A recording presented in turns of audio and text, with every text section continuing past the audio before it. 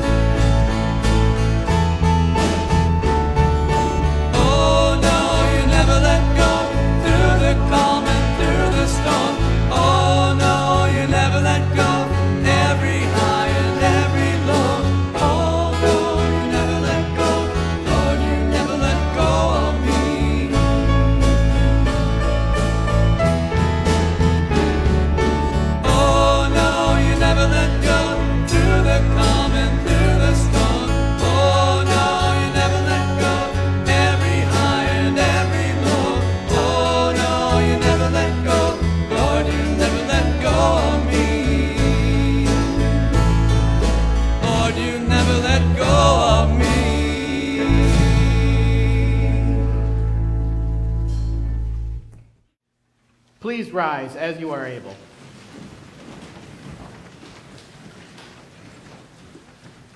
We are a new creation of God, built upon the faithfulness of those who have gone before, with Christ as head and cornerstone.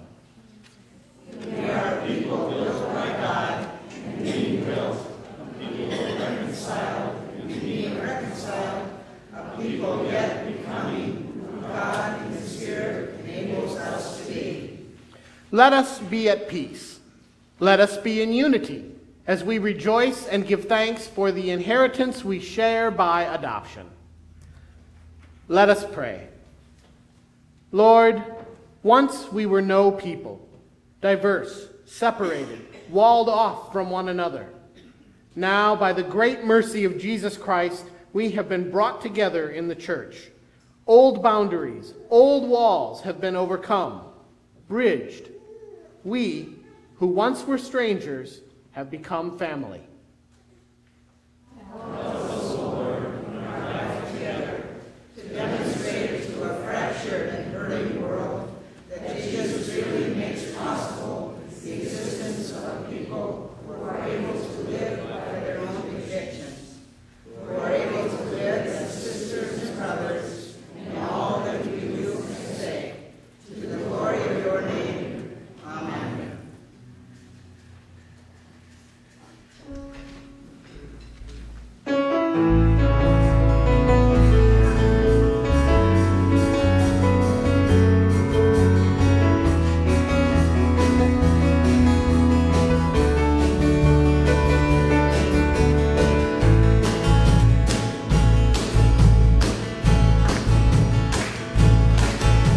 Give thanks to the Lord, our God and King. His love endures forever, for He is good and is above all things. His love endures forever. Sing praise, sing praise. With a mighty hand and outstretched arm, His love endures forever. For the life that's been reborn, love endures forever. Sing praise, sing praise, sing praise, sing praise. Forever God is faithful, forever God is strong, forever God is with us, forever, forever and ever.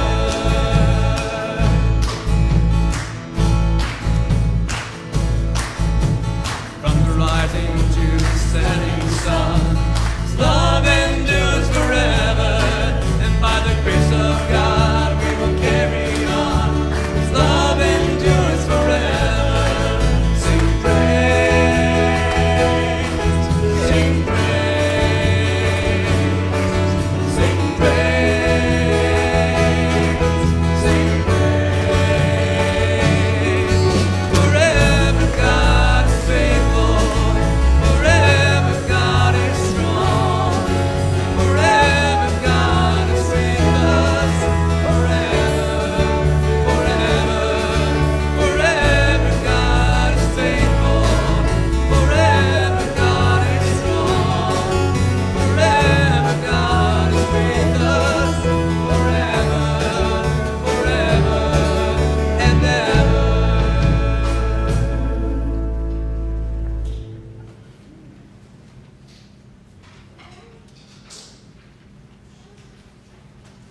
May be seated.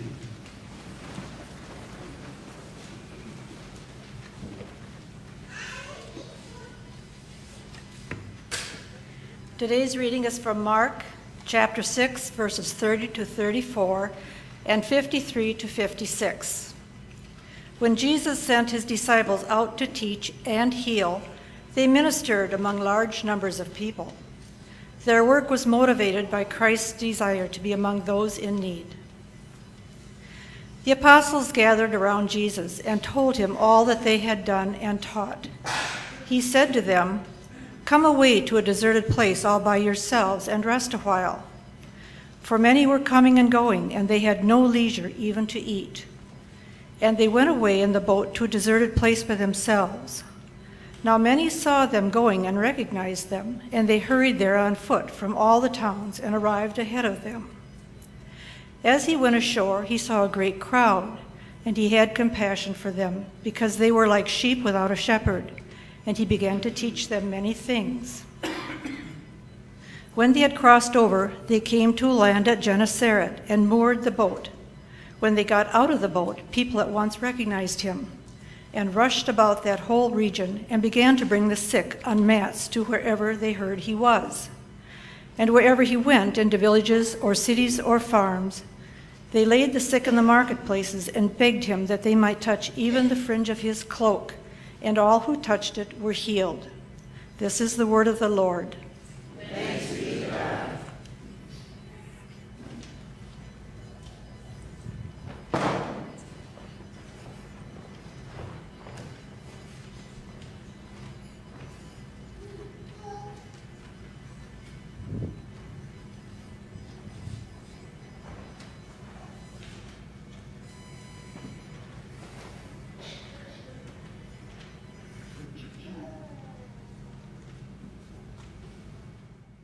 Try to picture the opening of our gospel text in your mind. The disciples have just returned from their travels. Earlier in Mark, Jesus had sent them out in pairs, giving them authority over the unclean spirits. The disciples went out and proclaimed that all should repent. They cast out many demons and anointed with oil many who were sick and cured them. Because I spent a lot of time in corporate America, I picture their gathering with Jesus as a first-century business meeting. The teams have been off working independently, and they've come back to report to the boss. I see them gathered in a circle, perhaps around a table, but more likely just in a group on the ground. In turn, each team of two explains what they did and saw and said while they were carrying out their tasks. In my mind, the boss is listening intently, nodding as the teams report their accomplishments, perhaps asking an occasional question or pointing something out to everyone. The teams are excited because they have done things they never thought they could do and accomplished far more than they ever expected, while the boss is happy because he knew the teams had it in them to do it, and they proved him right. The problem with outdoor meetings, though, is that they're easily interrupted. As our text says, many were coming and going. With all the interruptions, the group can't even find a spare minute to eat, much less hold a meeting. So the boss suggests an off-site retreat, a chance to get away from the constant demands of the crowd. Hop in the boat, boys. We'll find a place where we can meet undisturbed. Now, if you've ever been to an off-site retreat for work or for church or anything, you might know that they seldom go as planned. There is no place where Jesus and the disciples can meet undisturbed. Not when everyone recognizes them and knows what Jesus can do. Not when everyone is hungry for more healing, more teaching, more of being told that they too matter to God. And Jesus is unwilling to tell them no. He has compassion for them, for they were like sheep without a shepherd. So Jesus continues to teach and to heal and to be their shepherd. Now, this text, with its separate but similar stories of Jesus and the disciples trying to get away from the constant press of the crowds, but unable to do so, doesn't really seem like a lesson very much. The sections seem more like connective passages, bridges from one main story to the next. And in one sense, that is true. Immediately before this text is the beheading of John the Baptizer. Between the two sections of our text, Jesus feeds the 5,000 and walks on water. Those are big stories, familiar touch points in the life of Jesus.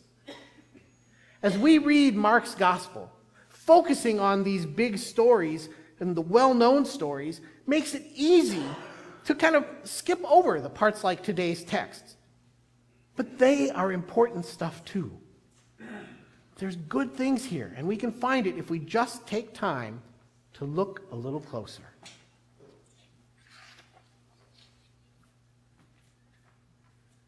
Think some more about what the disciples were doing just before our text starts. They were proclaiming that all should repent. Well, okay, pretty much anyone can do that.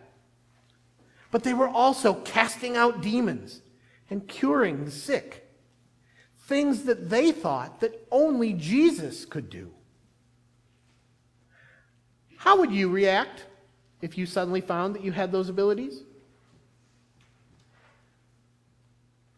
The disciples only had those abilities because Jesus gave them that authority, but still, Jesus sent the disciples out to be his hands, and they were.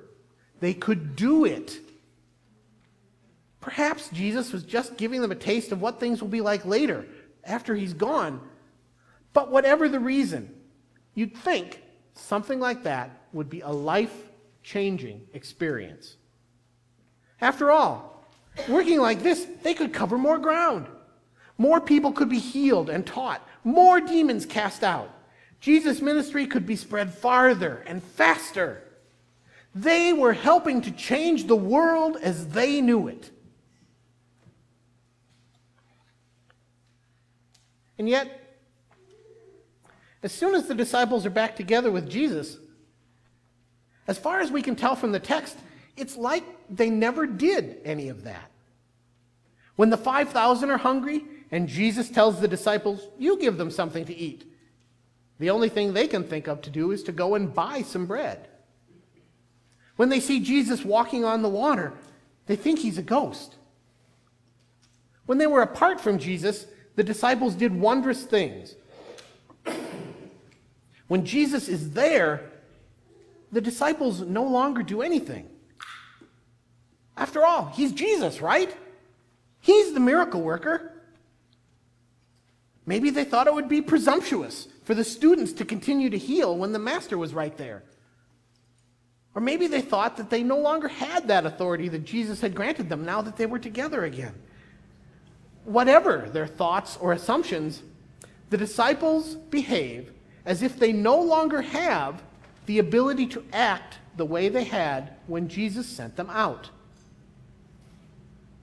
But as the crowds that follow them everywhere demonstrate, so much action is still needed.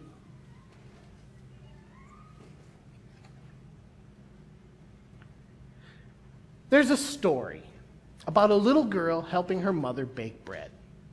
The girl is curious about everything. "Where does the flour come from, Mama?" "From the grocery store." "Does the grocery store make it?" "No, the grocery store gets it from the milling company. The milling company takes grain and grinds it into flour." "Where do they get the grain, Mama?" "Farmers grow the grain and sell it to the milling company." "Well, how do the farmers grow the grain?" "From seeds, just like the ones that we planted outside to grow flowers." "Where do the seeds come from?" "The grain plants produce new seeds each year." The girl thinks for a minute, then asks, "Where did the first seeds come from, Mama?" "God made them." "Oh. So, if God made the seeds, and they become flour, and the flour becomes bread, then God makes our bread." The mother laughs and says, "Well, okay, but God has a little help." As Lutherans, we say that Jesus is present here with us today, in the word read aloud, in the word rightly preached, in the bread, and in the wine. We say this because we believe in the promises Jesus makes to us. The promise that through Jesus' death, you are made right with God and your sins forgiven. The promise that through Jesus' resurrection, you are saved from the power of death and granted everlasting life. But Jesus has made you another promise. The promise that through him and through the power of the Holy Spirit, you can do things you do not think you are capable of doing. You, me, all of us can do more than we think we can when we do it in Christ. And with that promise comes a calling. We are called through our work and our worship and through how we live our lives to make the world a better place. And we can. Just ask your youth who are in Detroit what can be accomplished when we work together in Christ's name through the power of the Spirit. We are called, gathered, and sent to do God's work in the world. God's work. Our hands. So as you go forth into the world this week, know that you are a beloved child of God. And as you welcome home your weary but exhilarated youth and learn how their lives have been changed by the Spirit, know that you have the ability to do more than you think you can. Maybe you can't heal at a touch. Maybe you can't cast out demons. But working together through and in Christ, you can do so much. And when you return again next weekend, I pray that you will know that you have made a difference in the world. Amen.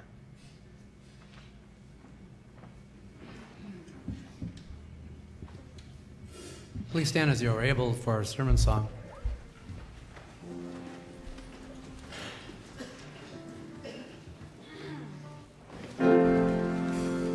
You're the God of the city. You're the King of his people. You're the Lord of this nation.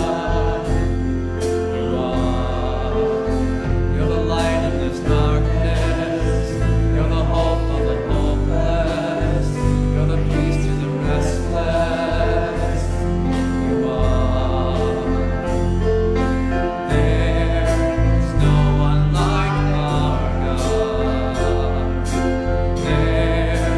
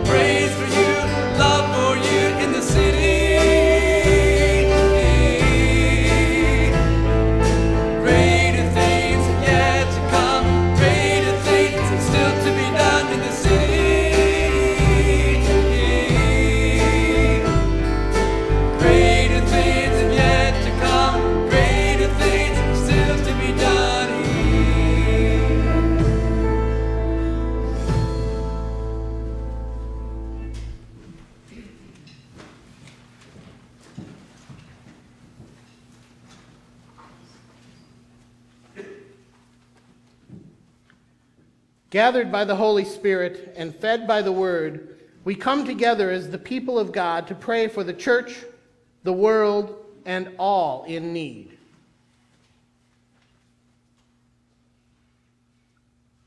Holy One, give hope to your church around the world and nurture it with a shepherd's care so that all will remember your faithfulness and love.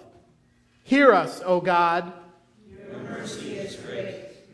Restore the earth to the goodness you provided at creation.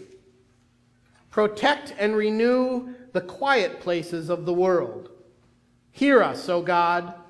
Your mercy is great. Break down walls and hostilities that divide people and nations. Teach us to be neighbors to each other instead of strangers and aliens. Hear us, O God. Your mercy is great. Give rest to those who care for others in homes, hospitals, long-term care facilities, and hospice. Be with those who are dying. Comfort those who grieve, and heal those who are sick. Hear us, O God. Your mercy is great. Bring calm to those who are troubled because of frantic schedules and lack of leisure. Make this assembly a place of rest and refreshment. Hear us, O God. Your mercy is great. We give thanks that we are citizens with the saints and members of your household. Keep us in communion with all the faithful departed until we join them around your throne. Hear us, O God. Your mercy is great. Into your loving hands, gracious God, we commend all for whom we pray, trusting in your abundant mercy through Jesus Christ, our Savior. Amen.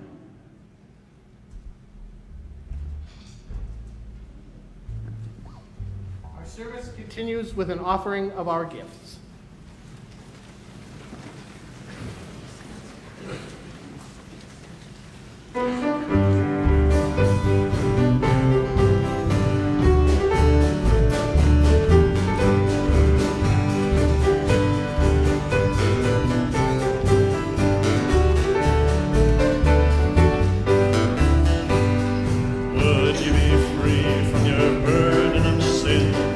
Power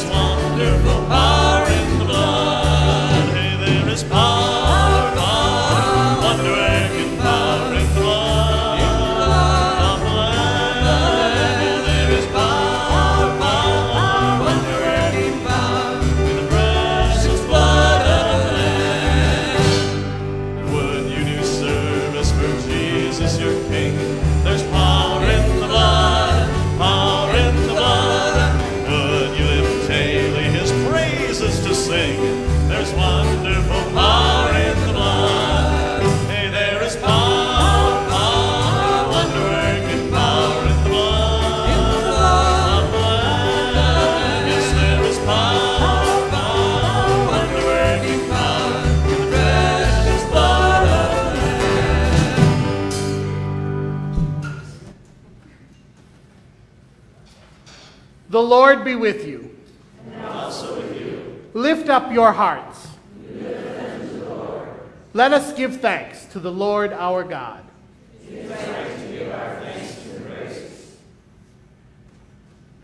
In the night in which he was betrayed, our Lord Jesus took bread, gave thanks, broke it, and gave it to his disciples, saying, "Take and eat. This is my body given for you. Do this in remembrance of me." Again, after supper, he took the cup, gave thanks, and gave it for all to drink, saying, "This cup is the new covenant in my blood, shed for you and for all people for the forgiveness of sins. Do this in remembrance of me." Gathered into one by the Holy Spirit, let us pray as Jesus taught us. Our Father, who art in heaven, hallowed be thy name. Thy kingdom come, thy will be done, on earth as it is in heaven. Give us this day our daily bread, and forgive us our trespasses, as we forgive those who trespass against us. And lead us not into temptation, but deliver us from evil. For thine is the kingdom, and the power, and the glory, forever and ever. Amen. And now may the body and blood of our Lord and Savior Jesus Christ strengthen and preserve you in his grace. Amen.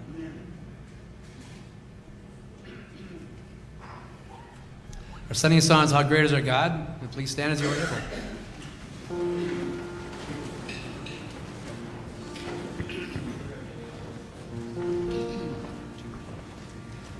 The splendor of the King, clothed in majesty, let all the earth rejoice, let all the earth rejoice. He wraps himself in light, darkness tries to hide, and trembles at his voice, trembles at his voice.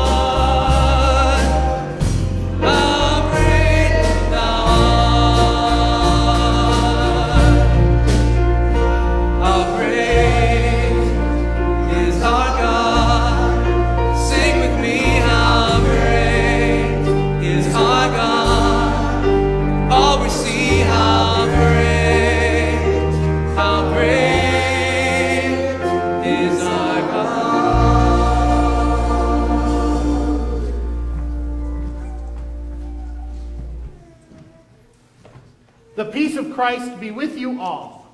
And also with you. As we exit today, let us take a moment to share that peace with one another.